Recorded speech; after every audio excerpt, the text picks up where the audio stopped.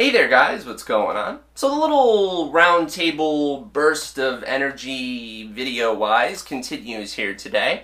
I don't know if that sentence even made any sense, but basically the point is we're here with one more little vinyl unboxing for today. I actually thought I was only going to have 2 videos to talk about a couple different things, as you will have hopefully watched or seen on my channel at this point already, but something came in the mail actually several days before release day, I believe, unless it comes out tomorrow. I'm not really sure when the release day is, but I swear it's not quite here yet. I got this a little early from the manufacturer, which, as I've talked about in many videos, I love when that happens. When you put a pre-order in, you get the item early, you get kind of that distinction of, it makes you feel special. Like you kind of get it a little bit before everybody else, you kind of get to enjoy it, you slap it down on your turntable, and you think, okay, not everybody has this, and I get to have a little fun in advance. I mean, sure, probably some other people got it the same way, but I think it's interesting to be able to really have that sort of fun with it a little before the fact. And I thought, you know, this is a good time to make a video and talk about this particular album, because I like this artist and I've talked about him at least 1 or 2 other times, so it hasn't been in quite a while. And this is his newest album, which is actually a little more filled out and musically interesting, contains a lot of different elements compared to his usual bodies of work as a solo musician. Solo sort of being an odd word because it is that whole solo but having a band name kind of a thing. And I think the most interesting thing of today's video is going to be seeing how how exactly the title of this album is pronounced. I really can't tell you, and I'm a little reluctant to actually say it, but this is the new album from Mike Kinsella, aka Owen, and it is called L'Ame de Peuple, I don't know, something along those lines. I'm probably not going to say it again in order not to embarrass my my very unsuave self even further. But the point is, other than the strange title and the cover, I really don't care for all too much. It's definitely a very interesting new record from Owen. Especially compared to his last album, which I enjoyed quite a lot, but was more of a sort of a bare bones affair, which is sort of typical for Owen's music. A lot of very acoustic-y sounding things, sort of just to frame his songwriting and his perspectives, which I've always found sort of to sit in a field all their own in their own way. You know, everybody has a distinctive way of writing. Well, not everybody, but certain artists, so when you kind of encounter them, they have their way of composing and saying, you know, the stories that are in their heads, you know, putting that story out there for people to enjoy, to reflect upon, to maybe find that bit of themselves in. Something along those lines. And I've always found there's just that the way a line structures, the way of composing it that Owen has always had that's very distinctive to his style. That definitely continues here in this follow-up. But it's interesting in how much more orchestrated it is. Like, he didn't approach the production in the typical way that he does, where he kind of holds himself away from everybody and just kind of finishes the record alone. He brought a producer in. They did some different stuff and approached it in a new way. There's lots of guitars, downright filthy, almost metal-sounding guitars at times, drums, all sorts of different instruments and sounds brought together. And in my first couple listens, I've really enjoyed it. It kind of brings more of a, interest, I guess, distinction, I would say, in that every song has sort of a new way to sort of capture you. I mean, it doesn't overwhelm the lyrics or, you know, the things about Owen that make Owen so interesting. It actually at times reminds me more of his earlier work in American football, which I know is very popular with a lot of people. And there are certain songs that definitely remind me a little bit more of that style. And I think that was sort of the point of it as well, that he wasn't shying away from influences this time and going towards that more in this way. And I think it really pays off. I wouldn't say maybe in every sense, but there are definitely strong songs that stick out, and stuff about it that I'm already really enjoying just a couple of listens in. But here's the title, here's the cover with its little title there that I can't pronounce.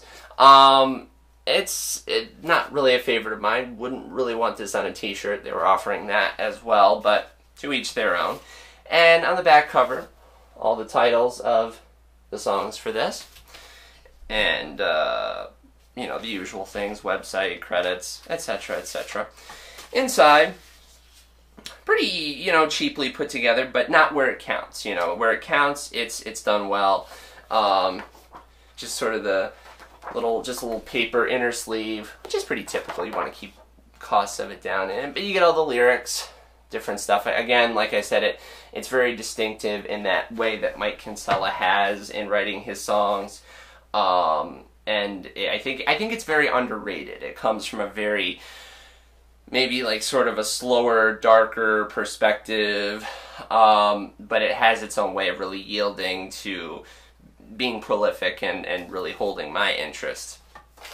And for this, there's a really good, they never skimp on the vinyl. I got to give it to Polyvinyl. They make their stuff, you know, pretty affordable. They do the vinyl right, and I've never ever had a problem with them. I love the artist on their label, whether it be Owen, whether it be the Japan Droids, the forthcoming Dodo's album, anything like that, or stuff I'm still looking into that I want to get into with them. I like the way they do things. On this special red vinyl here, which I believe is only out of 1,000, which isn't really that distinctive, but I like that they do a lot of color stuff, and not the thin kind of see-through transparent stuff that isn't so, you know, isn't so great in terms of sound. It's got a great sound to it. You know, their press and quality stuff there, really admire what they do. Very quality release, and not to mention, of course, not only is the release great, not only is the record pressed well, which is the thing that matters most, obviously, but they throw in a nice little selection of freebies as well. They throw in my favorite little staple of all Polyvinyl mail order stuff that I've ever had sent to me in the form of wonderful, delicious Airheads candy. Do not underrate this stuff, for it is absolute gold. I love it, especially the blue, so thank you for unintentionally randomly knowing that, Polyvinyl. And there's a little card in here for the upcoming Someone Still Loves You Boris Yeltsin release called Fly By Wire, available on CD, LP, tape, and MP3. It'll be available on Coke Bottle Clear vinyl coming up in September. I may be looking into that one, I'm not sure. I was looking at the single, I can't remember the name of it. I was listening to it the other day.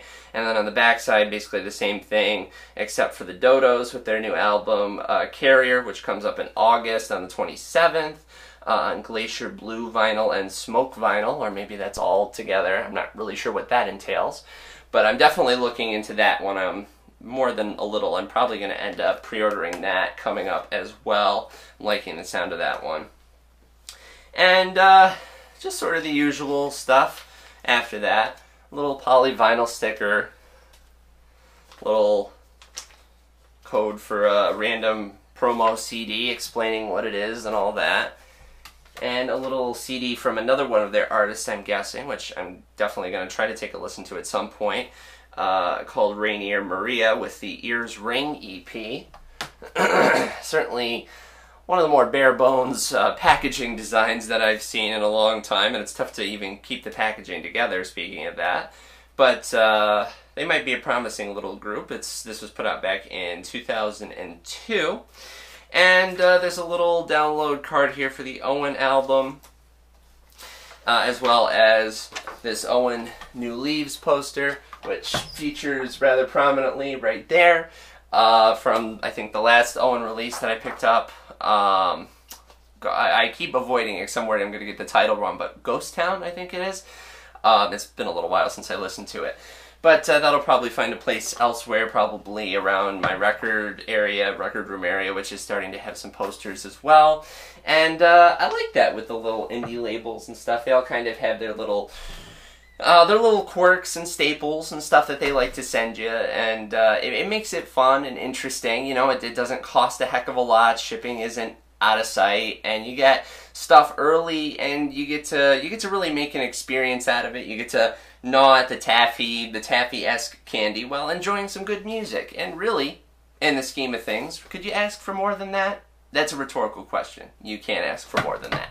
Anyway, that is my little vinyl unboxing for Owen and his newest album, L'Ami de Peuple, whatever that is. I've gotten it horribly wrong. You're welcome for the butchering. I'm enjoying it a lot. I would definitely suggest, if you like his other work, definitely give it a listen, see what you think. You can listen to a couple of free tracks over on polyvinylrecords.com. Purchase it there. Go listen to their other great artists. They've got a lot of stuff that I really enjoy.